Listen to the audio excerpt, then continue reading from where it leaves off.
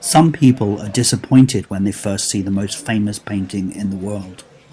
At first glance, it doesn't have the wow factor that other paintings in the Louvre have. It lacks drama.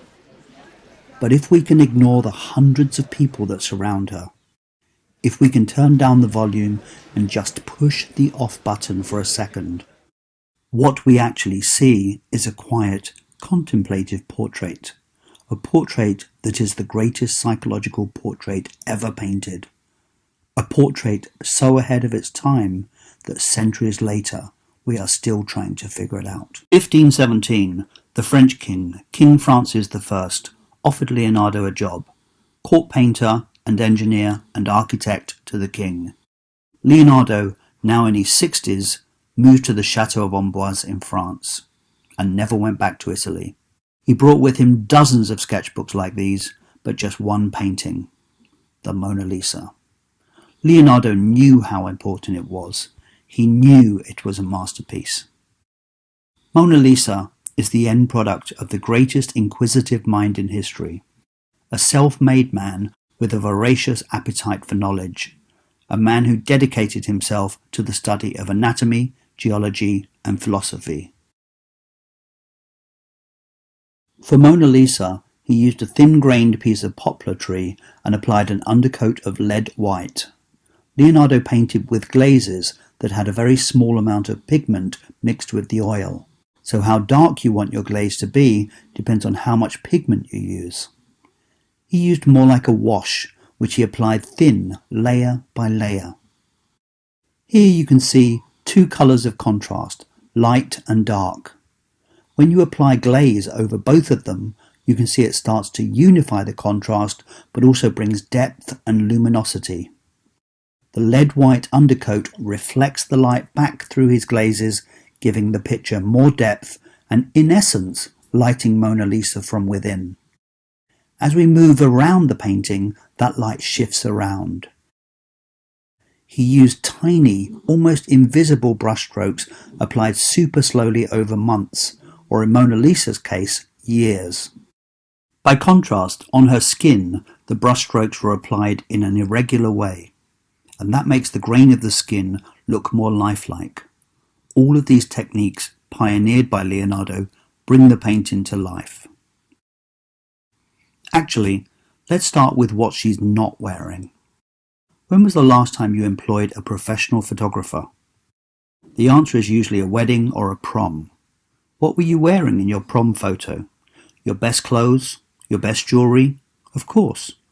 Being painted by one of the most celebrated and in-demand painters of the day is your chance to really show off. And yet Mona Lisa is stripped of all the usual high-status symbols. Her clothes are nothing special. They tell us nothing. Instead of the usual flamboyant, expensive outfits we usually see in commissioned portraits of the aristocracy, hers are pretty simple for a wealthy woman. Along with the complete lack of jewellery and the simple hair, they serve one purpose and one purpose only. Leonardo made sure we would not be distracted from the face of Mona Lisa. Leonardo uses the classic pyramid-shaped composition that was introduced during the Renaissance. It is an important change from the paintings of the 15th century. The structure provides stability, but more importantly, it provides a clear centre of focus and directs your gaze. In Mona Lisa's case, it is pulling us into her face. The Mona Lisa is the earliest Italian portrait to focus on the sitter in a 3/4 length pose rather than full length. But why? Because he completely fills the frame with his subject, making the painting more intimate and cutting down on distractions. This 3/4 length pose becomes the norm for 400 years after Leonardo pioneers it. Today we look at Mona Lisa's pose and it seems fairly normal, but for its day it was groundbreaking. Previously, subjects were stiff and upright, aristocratic, but Mona Lisa is relaxed. Her hands are resting gently on the arm of her chair as she turns towards us, almost as if it's a snapshot. Mona Lisa is also rather content and self-assured. which was more how aristocratic men were portrayed, not women. We are looking directly into her eyes and she is looking directly at us. Women in paintings just didn't do that. They didn't look boldly and directly at the viewer. The entire painting deviated from the traditional way women were painted in Italy. Portraits were usually drawn with an open sky as the background, a monotone background, or a simple room. Mona Lisa is in front of a complicated landscape that only existed in Leonardo's imagination. Paintings of this period had both the subject and the background in sharp focus, whereas the background of the Mona Lisa seems to fade or become more blurred and out of focus the further from the subject it extends. This is aerial perspective, and Leonardo invented it. Behind Mona Lisa, the vast landscape recedes to distant icy mountains. A path and a bridge are our only indication of human presence. The curves of her hair and clothing reflect the rolling valleys and rivers behind her, connecting humanity and nature, a favourite theme of Leonardo's. The earth seems to twist like her torso. Look at the river on the right. It flows into the scarf over her left shoulder. We see that she is connected with the earth. There is another visual trick that gives an illusion of movement. The horizon of the landscape does not quite line up behind the figure. It is very slightly skewed, whilst her shoulders are painted level. Leonardo knew that our brains would struggle with this conflicting visual information. We know that the horizon should line up, so we read it as level. This then causes us to interpret the shoulders as being on a slant, which they are not. As our brain corrects this, it creates an illusion of movement as if the figure shuffles a little bit in its frame. The effect only works with paintings, not sculptures or real life, since the elements of perspective and light and shadow are fixed in a painting and don't change. They look the same no matter from what angle you look at it. It's a real phenomena, but not unique to this painting. The first technique he invented was sfumato, meaning smoky. Sfumato is a blending technique for softening the transition between colours to make sure there are no sharp, unnatural lines. Through layers and layers of those thin, semi-transparent glazes, he blended everything sfumato style. His brushstrokes so subtle as to be invisible to the naked eye. In essence, the sfumato technique takes painting one stage further. It allows us to look at a painting the way our eyes work tonally. It allows depth of field never seen in a painting before Mona Lisa. We can see what a master of the sfumato he was when we look at the shading around Mona Lisa's eyes. The other technique he invented is chiaroscuro, from the Italian for light-dark, where he contrasts prominent shades of light and dark to create the illusion of three-dimensional forms. Seeing Mona Lisa for the first time 500 years ago must have been astonishing. Then there is the smile that pulls everything together. Before, during, and long after the Renaissance, artists did not paint their subjects smiling. When you think about it, portraits are generally very serious. It's easy enough to smile for a few minutes, but not for the weeks, if not months, it takes to paint a portrait. Leonardo kept her happy, though, by employing musicians and jesters. Look at her for a while. Really look into her eyes. First she is smiling, and then she's not.